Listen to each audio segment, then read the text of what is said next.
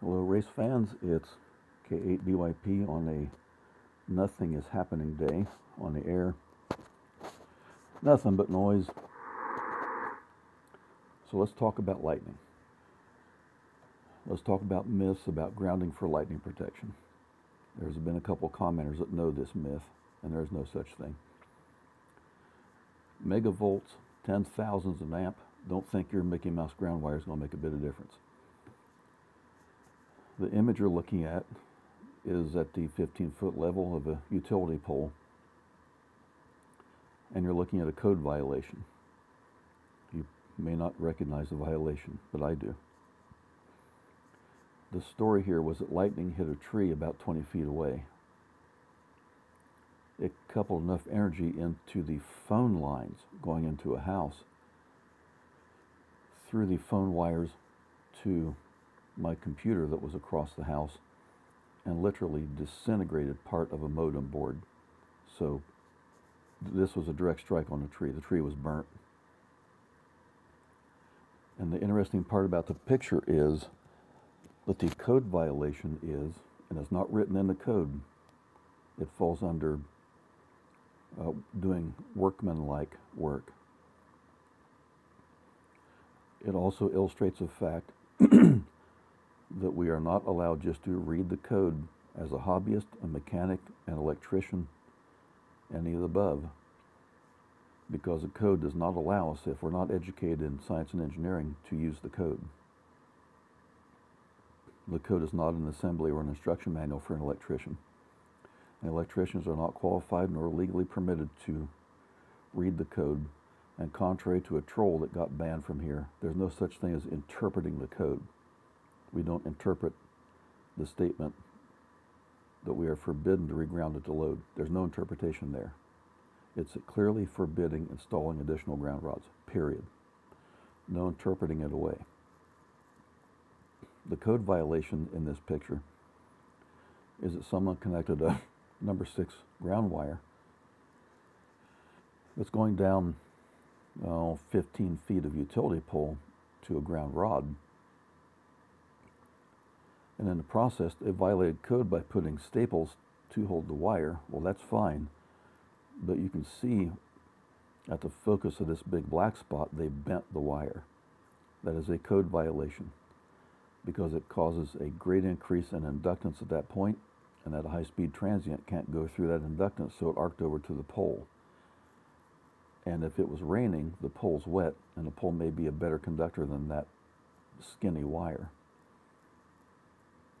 This goes to illustrate that there's no such thing as grounding for lightning because of the very high inductive reactance in 15 feet of number 6 wire. To a high-speed lightning transient, which is RF of several megahertz, that's an open circuit. The purpose of that ground is not lightning. In fact, National Electric Code, or we might improperly say residential code, has nothing to do with lightning, doesn't refer to it, and nowhere in NEC does it refer to grounding for lightning except for grounding towers, and it doesn't say lightning, but that's what it means.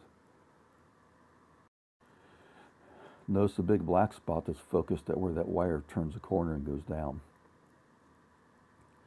Notice the branches coming off that black spot, how they're pointing to nearby mounting plates.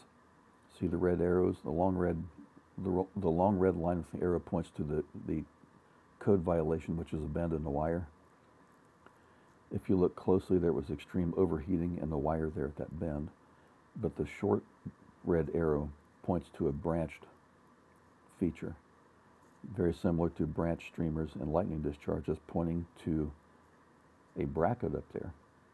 And that bracket is what holds the high line, the hot line. So that's presumably where it hit the top conductor, which is grounded, and jumped over to the high line, which then coupled over to the house, to the communication line. If you think you're going to stop that with a Mickey Mouse ground rod and your Mickey Mouse wire from your Mickey Mouse ham shack, you are simply delusional. That discharge tried to eat a pine tree for lunch. It doesn't care about your pitiful ground rod. There are two aspects to this code grounding and lightning thing. firstly, the code requirement that what you do must work, and secondly, that you are qualified to do it. And no radio amateur, no matter who they are, not even an engineer, not even a PE, and I'm the first but not the latter, none of us are legally permitted to install ground rods, which constitutes a modification of a commercial power service, without approval of a local code authority. So it doesn't matter if you know everything there is to know about grounding and lightning. You're not allowed to do it without approval. And that's what's always left out of grounding presentations. But just for fun, I figured the inductance in 15 feet of number 6 copper wire, which is 2/10 of an inch diameter.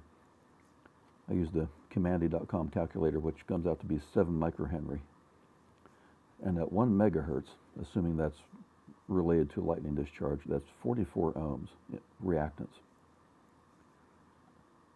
If there's an attempt to pass a 10,000 amp pulse current, that comes out to a voltage drop of 439 kV. And I guarantee you, no one in amateur radio is qualified to screw around with that. It's not dangerous, it's deadly. See how it burned the pole?